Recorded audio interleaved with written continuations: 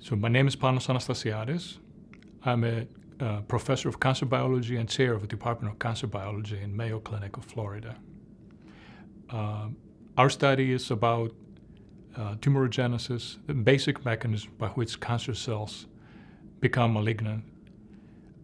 We have found a new mechanism by which normal cells undergo this transition to become tumorigenic. This study is going to be published in Nature Cell Biology, one of the premier journals in the field. And it's important because it's going to change the way that we think about cancer progression. For years, we have been studying adhesion molecules.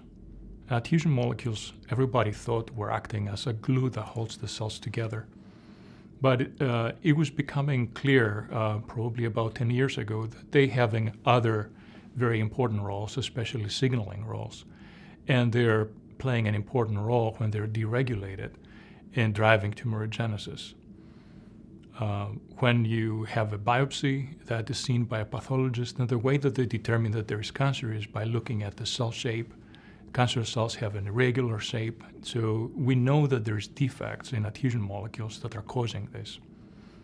So that was the initial impetus for the study. What we found is that the adhesion molecules are forming very specific structures that are connecting the cells, and they're signaling through molecules that are called microRNAs.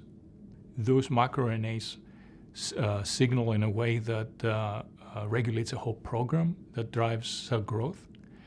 In normal cells, cell growth is inhibited when the cells come together. So the adhesion molecules regulate microRNAs and inhibit cell growth. What we found is that cancer cells, this is deregulated, and the microRNAs are not regulated anymore, and as a result, the cancer cells grow uncontrollably. So we have identified two key components of these adhesion structures.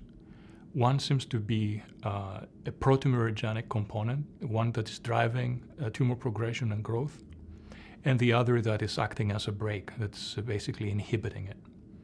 We have also looked at human tumor samples, and we have found that the brake is missing in the vast majority of these cancers. So what we see in cancer patients is that we have a lot of the gas, but we have no brake. So that drives tumor progression and cell growth. We also have found that by regulating these microRNAs that are deregulated, by giving them back into the cancer cells, we can effectively reprogram them to become and behave as normal. So we can take very aggressive tumor cells that are growing and migrating, replenish them with the microRNAs that are deregulated, and that effectively turns them into normal cells.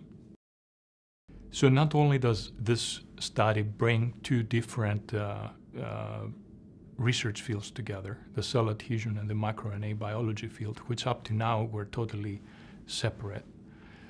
So in the research field, that's very important. We're bringing two fields that were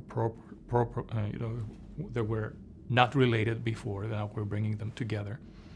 I think for therapy, it's very important because it shows us the way that we can turn cancer cells back to a more normal state. And the challenge will be now to find delivery methods to normalize this microRNAs, which act as the programming step.